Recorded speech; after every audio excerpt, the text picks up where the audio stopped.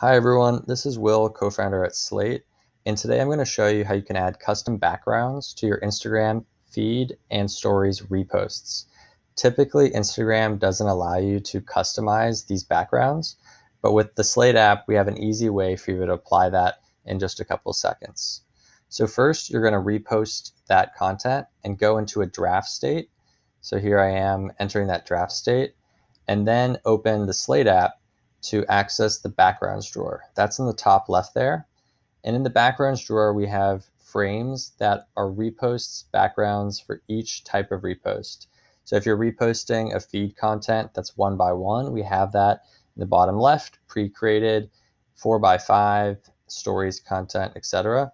In this case, it's 1x1, so I'm going to long press that 1x1 feed post content and open it there and easily be able to paste it on to the content.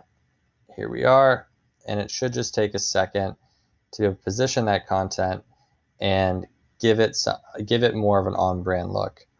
The last step there that we'd recommend is be able to add the source handle that was reposted that may have been covered originally from adding the frame.